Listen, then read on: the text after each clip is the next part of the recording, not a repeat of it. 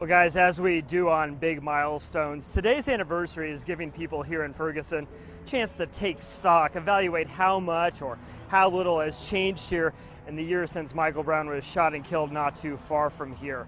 To that end, we had a chance to talk with Captain Ron Johnson, the man who's really emerged as a voice. It's something we asked him about during a one-on-one interview just a few minutes ago. But first, let's talk about the events here today. Hundreds turned out for this memorial at the site where Michael Brown was shot. There was also a vigil and a parade and a 4.5-minute period of silence meant to symbolize the roughly 4.5 hours Brown's body remained on the street as police investigated on that day 1 year ago.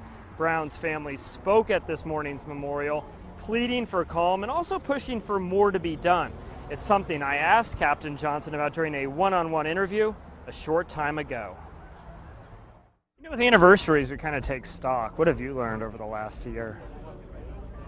You know, how much show people patience, if we show each other respect, and if we have understanding of how diverse our nation is, and that we should embrace that. If we embrace diversity and differences, we'll be better for it. Now, the past 2 nights, there have been protests on the street here, and last night a man was shot down in a parking lot over there. A police car's back window also shot out. Coming up at 5:30, I asked Captain Johnson about safety and security going into tonight. We're live in Ferguson. Eli Rosenberg, KMBC 9 News.